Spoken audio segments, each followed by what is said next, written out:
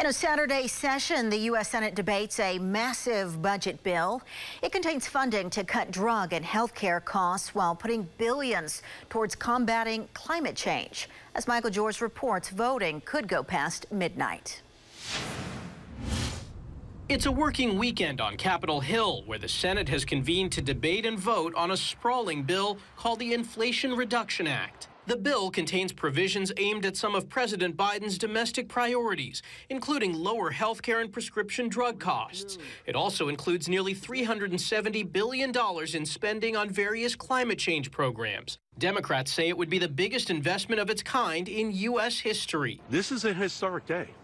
On wind, on solar, on all-electric vehicles, a climate bank, environmental justice for millions of black, brown, indigenous people in our country. Republicans unanimously oppose the legislation, arguing that it will hurt the economy by raising taxes. Senate Democrats are misreading the American people's outrage as a mandate for yet another reckless taxing and spending spree. The bill is not subject to a filibuster, but advancing it will require the support of all 50 Democrats and a tie-breaking vote by Vice President Kamala Harris.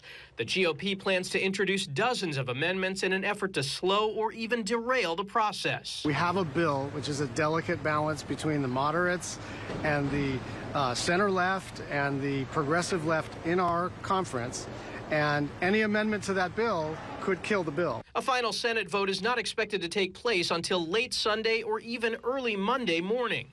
If it passes, it would move on to the House for approval. Michael George, CBS News, New York.